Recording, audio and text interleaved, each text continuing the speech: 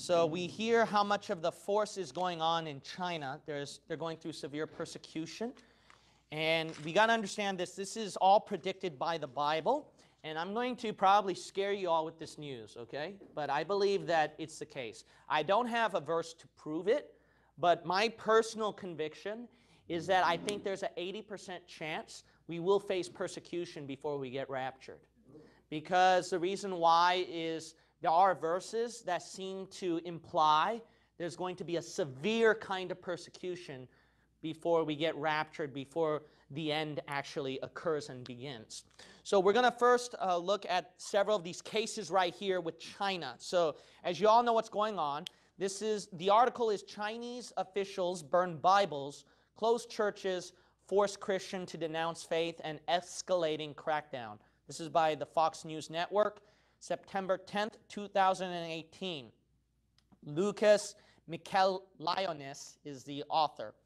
The Chinese government is, so I'm quoting, the Chinese government is destroying crosses, burning Bibles, closing churches, and forcing Christian believers to sign papers renouncing their faith as the crackdown on religious congregations in Beijing and several provinces intensifies. The suppression of religious freedoms is part of an official campaign to sinicize religion by demanding loyalty to the atheist Communist Party and removing any potential challenge to the party's power in the country. So what they're trying to do, what's going on in China, so please don't get mad at me if I draw China correctly, okay? Let's just say this is China, all right? No one will stone me to death, unsubscribe from me for doing that, okay? All right, so in China right here, we see that they are facing severe persecution. They have a thing, what they called sinicize. Sinicize, that's what's going on right now. Now, what this sinicize thing is that what they're trying to do is that all of the Christians, they're trying to convert to their beliefs, their cultural lifestyle, basically communism. Because the dictator over there, he wants them to conform to their communist ideologies. So this is what the term is, what's going on right now with your saved brothers and sisters in Christ over there. Now, this is not to say every Chinese Christian over there is a saved Christian, because they mingle them up with Catholics. And if you come Wednesday night service, I got a really interesting teaching about China's role at the tribulation, and maybe Genghis Khan gets revived or something like that. I know that sounds really crazy, and it sounds like I'm being funny with you, but there might be something. But I'll teach you Wednesday, okay? All right, anyways, so right here we see that in Christianity converting to communism. That's their term right there for sinicize. But experts and activists say the Chinese government is now waging the most severe suppression of Christianity in the country since religious freedom were granted by the Chinese Constitution in 1982. The escalating anti-Christian campaign coincides with President Xi Jinping's recent consolidation of power that made him the most powerful Chinese leader since Mao Zedong, the notorious communist leader responsible for millions of deaths. So you got to realize this, is that China has a lot of people. So a lot of people don't realize that there were millions who were killed. If you think Adolf Hitler was bad, actually the communists were worse than Adolf Hitler. They don't tell you that, about the number of people who died. So you got to realize this, communism is a very dangerous ideology that we oppose. It is not biblical, and it is disgusting how supposedly our free society, America, is leaning toward their kind of ideology. Yeah. That is very disgusting. Anyway, let's keep reading right here. Activists reportedly filmed footage of what happened to be piles of burning Bibles and forms declaring that the signatories had rejected their faith. The authorities allegedly forced the believers to sign the forms or risk being expelled from school or losing welfare benefits. Wow. Do you know how many Protestants China has?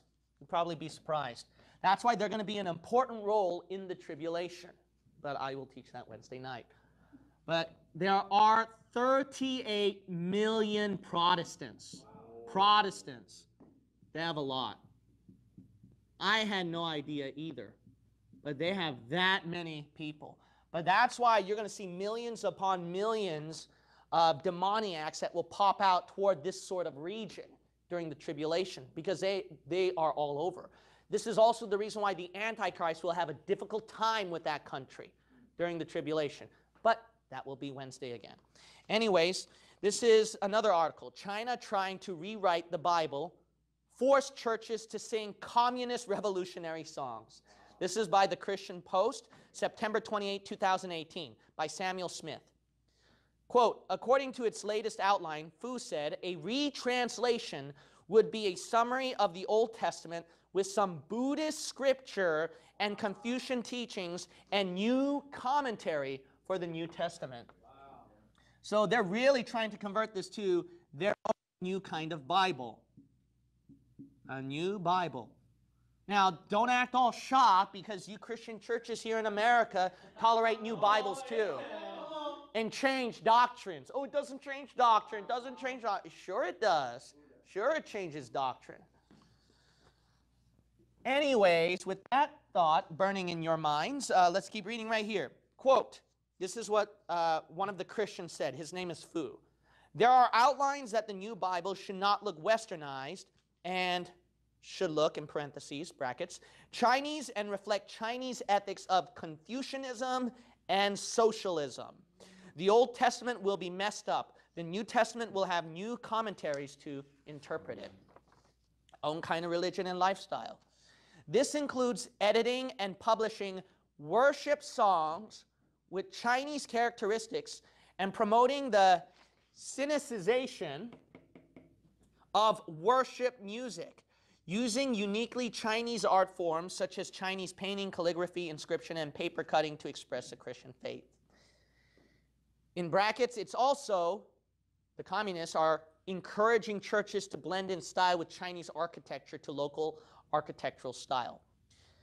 Fu said that while over 4,000 to 6,000 crosses of state-sanctioned churches have been torn down, churches that have crucifixes on the inside, now listen to this, churches that have crucifixes on the inside must, quote, put up pictures of Chairman Mao and Chairman Xi on both sides of the cross. Wow.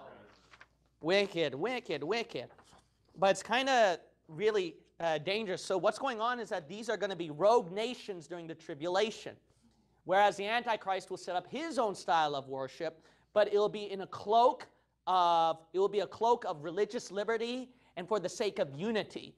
The only reason why we will have to take forceful methods is only for the sake of hate speech or hate crimes. So the Antichrist will do a more subtle way of doing it, whereas these rogue nations will be pretty blatant. Let's keep reading right here. In the beginning of every church worship service, the choir of the church has to sing a few communist revolutionary songs praising the Communist Party before they can sing the worship songs. Food detailed. It's wicked. But, you know, I mean, it's more subtle with middle school, elementary children taking the battle hymn of the Republic and converting that to praising Obama. But that's just at a different video that you can watch from us. See, subtle. See, subtle. Satan's going to either use subtlety or he's going to use a blatant blasphemy, as much as he does. Amen. Quote, for the first time since Cultural Revolution, the Communist Party is now implementing a policy to mandate the Chinese faithful citizens to sign a form to renounce their faith, he said. We have produced documentation showing government officials going door to door to force believers to sign a prepared form claiming that these believers were misled by evangelists into believing Christianity. Now, after a few weeks of self-examination and political studies, they have realized they made a mistake. This has not happened in the past. Here's another article by Eleanor Albert. The title of the article is Christianity in China, March 9th, 2018. They said this: China is also the world's largest producer of Bibles. In 2016, the Amity Printing Company, a joint venture between the Amity Foundation, a Chinese NGO, and the United Bible Societies, printed its 150 millionth Bible, with 1/3 of those coming between 2013 and 2016. That's a vast increase. That's why Satan realized that he can't use the Antichrist reign to suppress Christianity through freedom. He has to use more dictatorship through communism.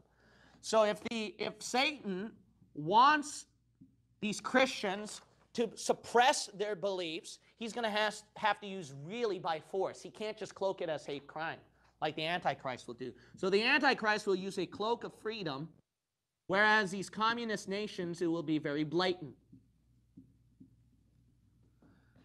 So the communists will be blatant. And you need something strong like this because they're growing by numbers. It's the world's largest producing Bible. So because of this large production of Bibles, Satan realizes that he's going to have to use something blatant to wipe them all out.